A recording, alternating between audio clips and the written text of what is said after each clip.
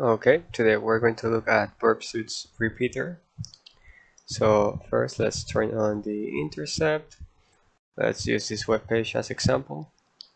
So the request gets intercepted and we can go ahead and send this request to the repeater. So we can do this in one of two ways. We can go ahead and right click here and go to send to repeater, or we can use the hotkeys Ctrl+R to send it as well. So let's go ahead and send to repeater. As we can see, the tab gets highlighted up here and we can see our request.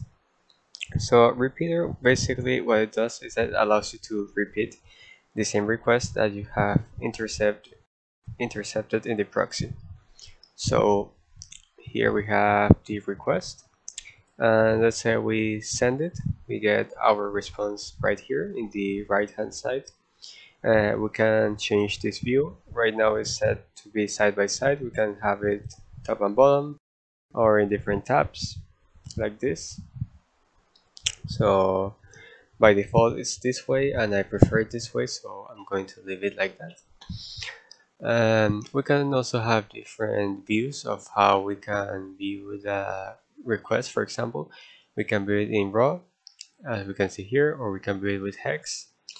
This will be useful for binary files, for example, if we want to see byte by byte what's happening.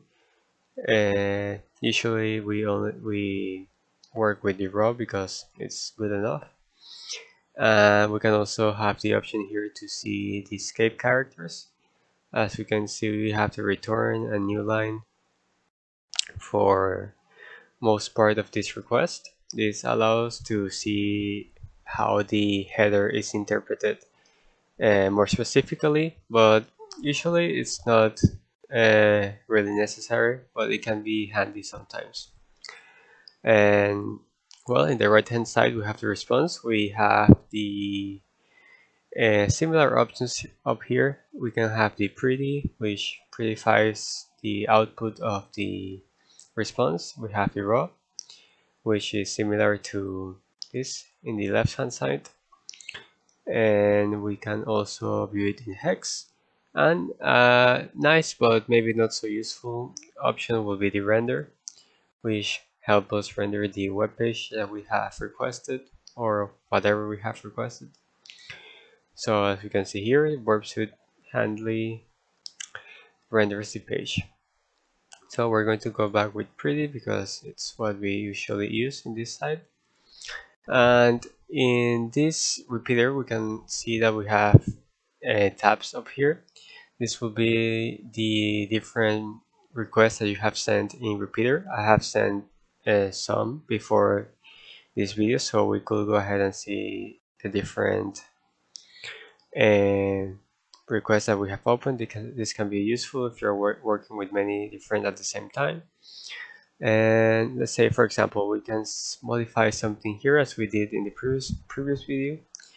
And let me render it. I think will be easier to see. We have the community edition 2021.10.3. Let's say if we modify the 3 for a 2 right here and send the request, we can see that the render changes and we have the version for the 10.2 instead of the 10.3. This is a simple example. It really doesn't affect much. You just get a different page, but it's to see what we can do with it. So we can also have the history tabs. We can go back with the tree we have, or we can go forward. We can see what we have been doing. So this is especially useful when we're crafting payloads. We want to know what we have done, what we've done that doesn't work, or maybe that what works, and get our payload to work. So here we have also the inspector tab. It is useful to see what you have right here. For example, let's say that you are not very used to reading raw request and you get a little confused. This will be a high-level overview of what we have. So for example, we have the method, the HTTP method. It's the get request. We have it right here, but anyways, we can view it in the inspector. and we can change the protocol from HTTP to HTTP1. We could also change the method, the path.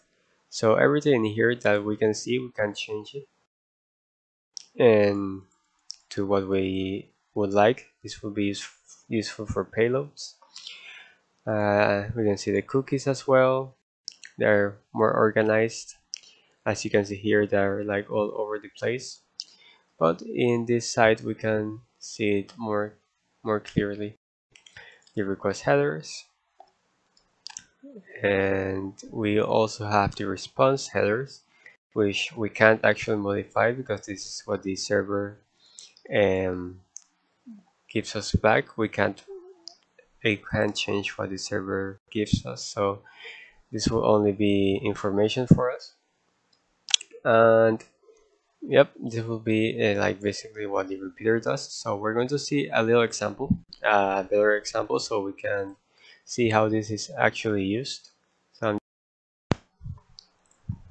okay, so we're going to see a little example here. It is from the BurpSuite Web Academy Labs. It's a really useful website. It has a lot of content for people wanting to learn more about web application hacking. So in this case, we're going to look at a simple SQL injection vulnerability, which is a type of attack. In this case, it is a website which has a products catalog, and it has different categories. For example, here it says gifts.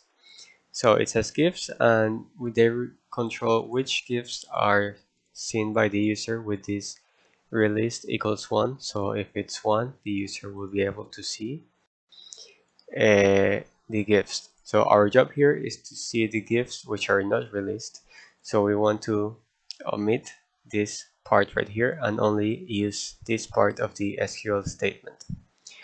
So we're going to go ahead and see how we can do this in the repeater. So let's go ahead and access the lab.